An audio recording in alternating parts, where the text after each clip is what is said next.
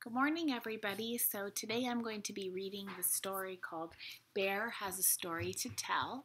And I want you to look really closely at the cover and tell me, what do you think this story might be about?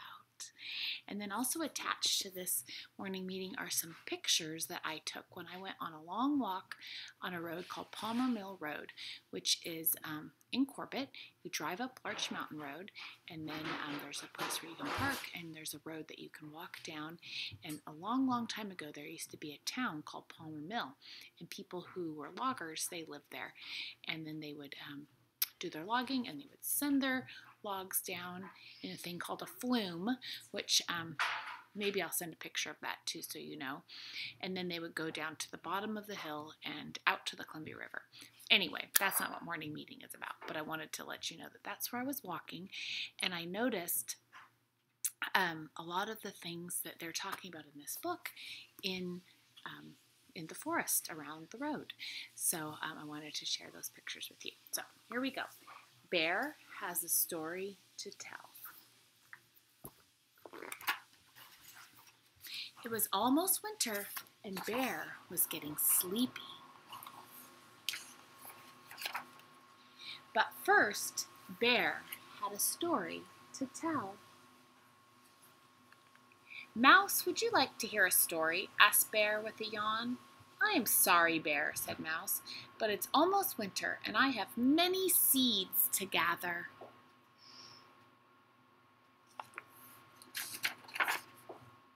Bear helped Mouse find seeds on the forest floor.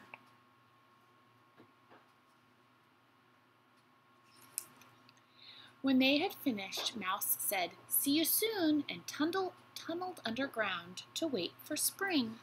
So the little mousie went underground because it was too rough to live above ground in the wintertime if you're a mouse. Bear took slow, sleepy steps through the forest. Fallen leaves crunched under his feet. Hello, Duck, said Bear, sitting down to rest his tired legs. Would you like to hear a story? I am sorry, Bear, said Duck, but it's almost winter, and I am getting ready to fly south. So the duck doesn't go underground. The duck leaves. It flies away for the winter time. I will miss you, Duck, said Bear. He raised a paw to check the direction of the wind. Oh, look at the falling leaves. I will miss you, said Duck, and off he flew. There he goes.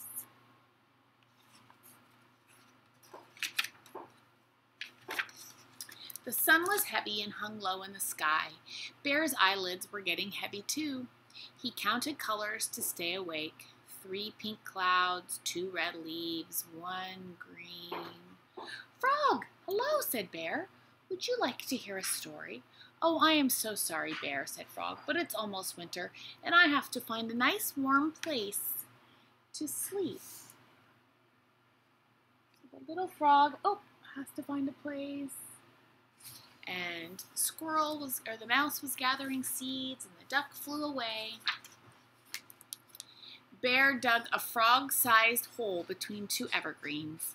Then he tucked Frog in under a blanket of leaves and pine needles. Thank you, Bear, said Frog. I will see you in the spring. Bear leaned against the old oak tree. He stretched and yawned and scratched his belly. I wonder if Mole is awake, he thought. I wonder if Mole is awake.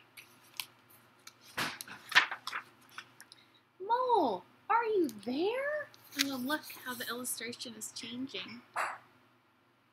So where is that mole? He's way underground. I love these kind of pictures where you can see what's happening on the top and then at the bottom. Mole was already asleep. Good night, Mole, said Bear with a sigh.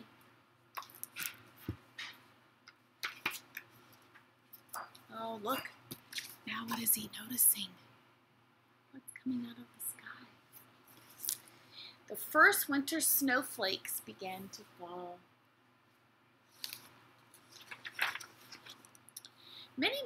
And then look at Bear. Where did he go?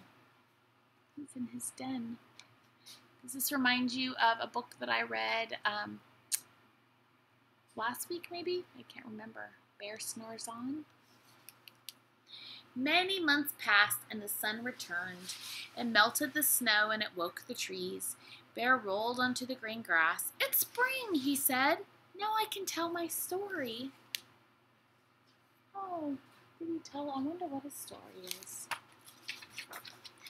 But first Bear brought Mouse an acorn. "Thank you, Bear," said Mouse. Mouse was hungry after a very long winter. "Welcome home, Duck," called Bear. "You must be tired from your journey."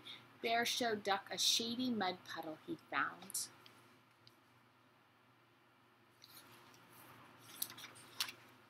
Bear placed Frog in the sunshine until he was warm and awake. Frog opened one eye, then the other. "Good morning," said Bear. Bear, Mouse, Duck, and Frog waited all day for Mole to wake up. Finally, Mole poked his nose out of the moonlight. "Mole," said Bear, "would you like to hear a story?" Oh.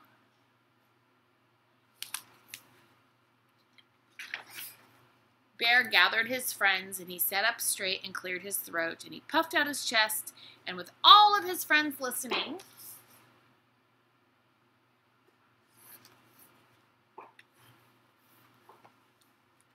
I'm having a hard time opening this. Bear could not remember his story. "It was such a good story," he said, hanging his head. But winter is a very long time for a bear to remember. His friends sat together for a quiet moment.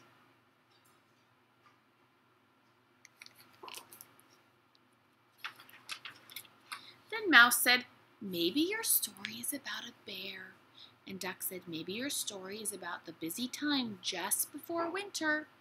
"I think there should be other characters too," suggested Frog.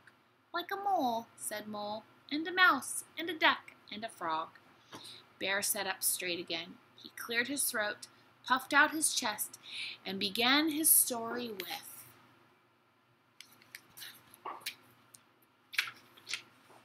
"It was almost winter, and Bear was getting sleepy." So, in this time of year, so in the fall, before the winter is really here, all of the animals, they like figure out what they're going to do. And animals like Bear and the mole, they hibernate, they go to sleep. And then animals like mice and like squirrels that we're going to learn about this week, they do something they adapt. So they gather a bunch of nuts and seeds and they hide them, and then they kind of go to sleep for a while and they wake up and they eat a little bit, and so they don't sleep as much. And then animals like ducks and geese and butterfly, they fly away. They say, "I'm getting out of here. I don't want to be in this cold, rainy weather." And they go somewhere warm. So look at the pictures that I attached and see what you notice about how the forest is changing a little bit. And even look outside your yard. You don't have to live in a forest to notice the changes. Maybe you see the squirrels, maybe you see the leaves changing. Maybe if you do live by the woods, you notice animals are doing different things. So have a wonderful day, and don't forget to always look outside and just notice what it's doing out in nature. I always find that it's very comforting, and it's really amazing, and to watch how you can always count on it to change. So anyway, have a good day, guys. Bye-bye.